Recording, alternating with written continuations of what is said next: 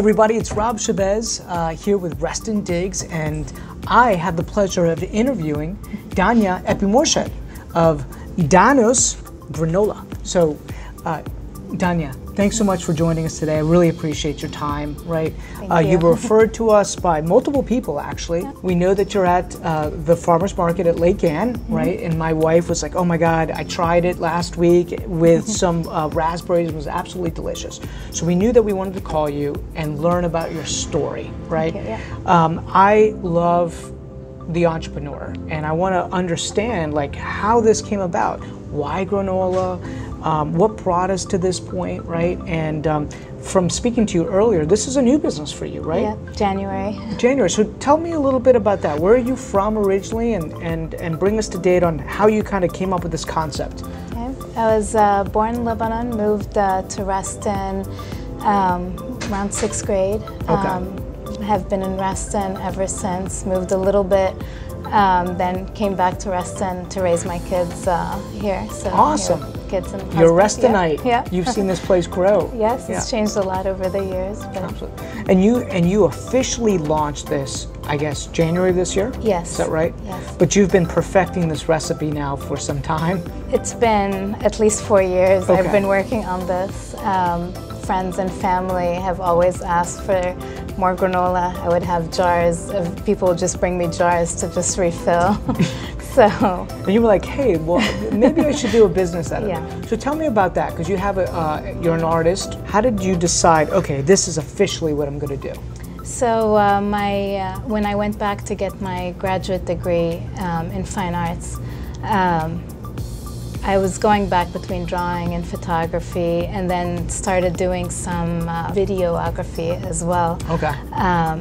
And realized the story behind food and family and just a person is really important. So baking somehow became a part of my artwork, and I was called the cake lady. I would make cakes. I would have a story, so you'd walk into a space, you're listening to the story, you'll be eating cake while you're listening to the story, looking at photographs, and it kind of it made me realize how important food is, and how important baking kind of brings people together. It's something that's a little bit sweet, decadent, kind of brings people to conversations. Tell me a little bit about where you're distributing this at the moment, right? You've got a couple places strategically in Reston, right? Yeah.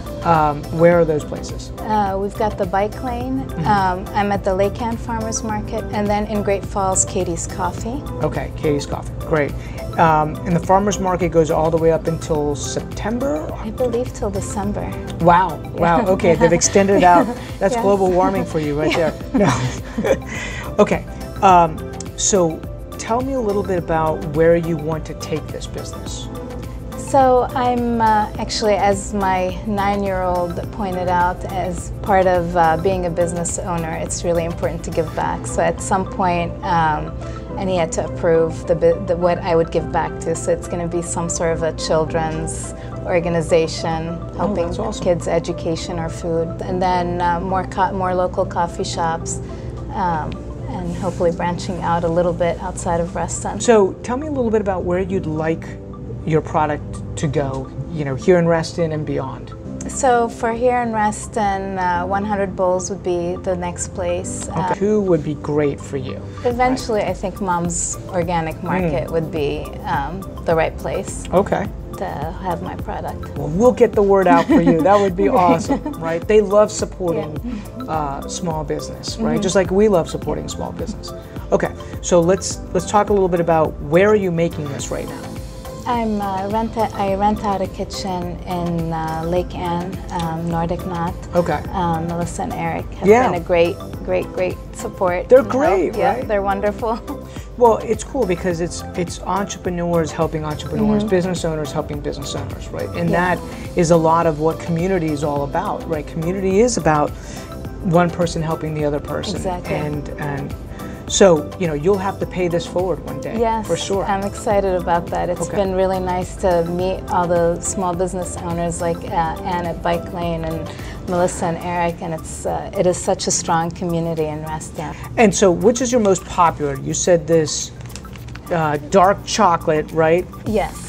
Tell us about that. So this was the original, is that what it's called? So it's the original flavor, but it's got dark chocolate added to it. Who doesn't? Yeah. Dark chocolate.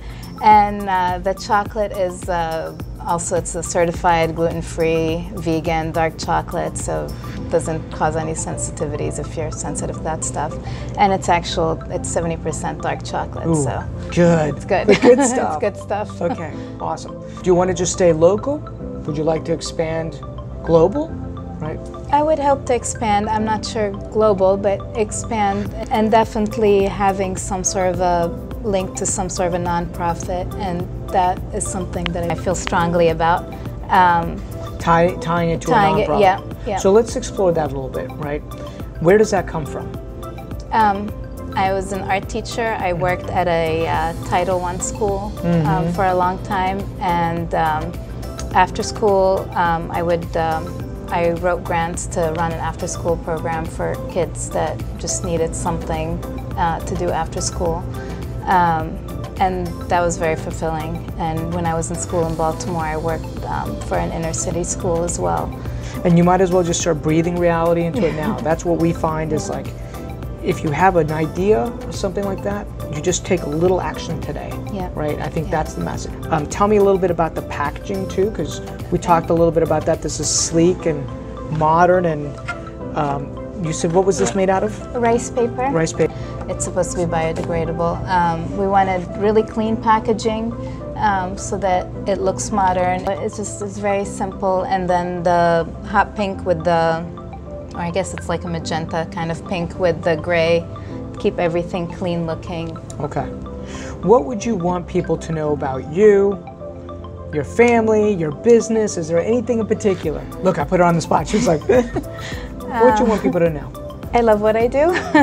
And I've got my family all supporting me. They love the product, they love this granola, and they're excited to be kind of part of this. I have my husband, who probably see the market, he's the one who's helping me set up and take down every time.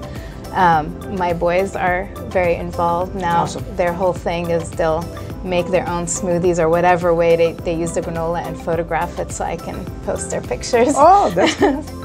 Well, great. Well, thank you so much for sharing some time today. Thank you so much. How can people find you?